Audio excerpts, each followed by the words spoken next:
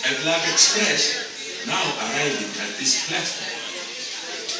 Ladies, stretch star railway, I'd like to welcome everyone aboard for a road trip over to Rafiki's. At this time, we do ask that all guests, from the youngest to the oldest, from the first car to last car, please remain seated for the full and entire journey. If you brought a small child, please do that child more than welcome right on a parent's lap, but please do not have them stand up or hang out the windows. And please keep all body parts within the rail car. Heads, arms, hands, legs, feet, everything within the rail car. We will be underway here in just one moment. Once again, small children are more than welcome to ride on a parent's lap, but please do not have them stand up or hang them out the window. We will be underway. Now this train is going to take you to Rafiki's. At Rafiki's, you're going to find such activities as a petting zoo, environmental display, character meet and greet, vet hospital, and nutritional center. Now when you're done with your time of discovery there, simply return back to the station we're going to drop you off at. The train will bring you back here to Africa. Trains run every 5 minutes, and they are your only way to return back from where you started is via the train. And once again, where we're taking you to is Rafiki's, and that's where you're going to find petting zoo, environmental display, character meet and greet, vet hospital, and nutritional center. Now on our way to Rafiki's, what we're going to do is we're going to pass by some of the nighttime homes or some of the animals that you could see out on the safari ride today.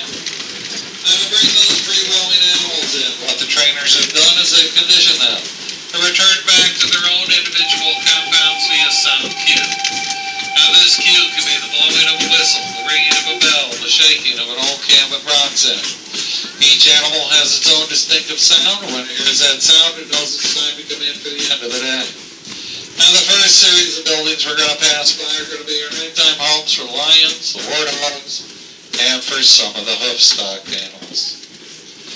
Now the savanna itself is 110 acres. To give you an idea on how large that is, you can take the entire Magic Kingdom, put it in the savanna, and still have acreage left over for parking.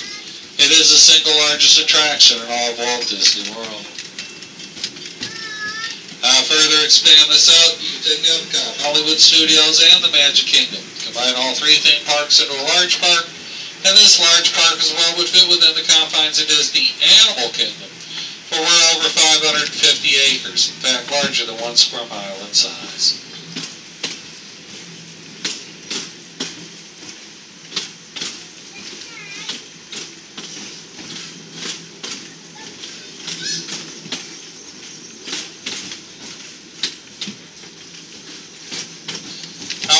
Continue along, the next series of buildings we're going to pass by are going to be your nighttime home for the cheetah, the white rhinoceros, and for the African elephant.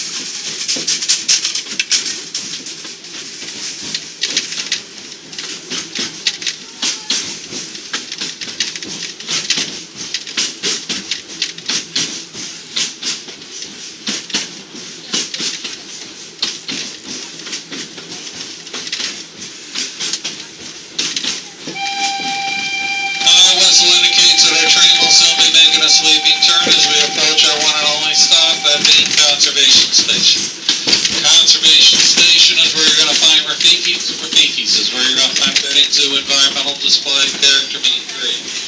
It is a very heart and soul of Disney Animal Kingdom, and it's well worth your time and energy to go down there and explore all that it has to offer for you. You will find Rafiki's at the end of a short 200-yard path around this station. Now as we come into the station, we do ask that all guests please remain seated. Strollers, leave them folded and carry them all the way off the train behind you, so folded prior to opening. And please, do not try to open the rail car doors, but rather let those of us who are working open them for you when it is safe to do so. Now once again, this will be the one and only stop for this train.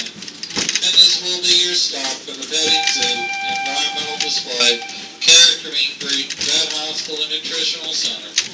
And to continue your journey of discovery down to these activities and more when you exit, just head towards the center of this station, and it's there where you're going to find your gateway takes you down to Rafiki's. Now when you're done with your time of discovery here, just return back to this station. Train will bring you back to Africa. Trains run every 5 minutes, and they are your only way to return back from where you started as via train.